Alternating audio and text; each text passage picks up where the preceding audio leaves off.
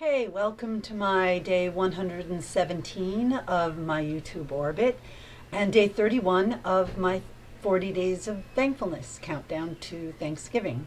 I am thankful for my nose and my sense of smell.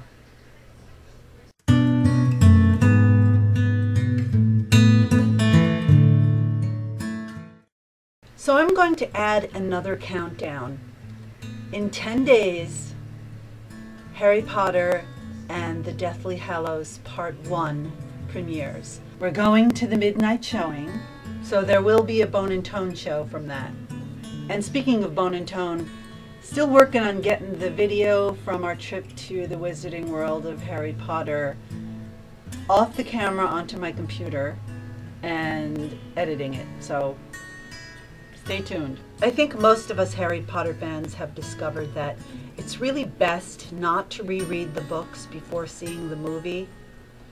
Last year I reread all the books and then I saw the movie and I was so disappointed. This year I'm just watching the movies.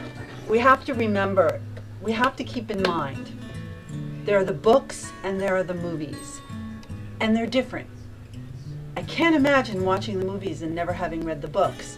But if you read the book and then watch that movie, you're going to be disappointed because they couldn't put everything from the book into the movie.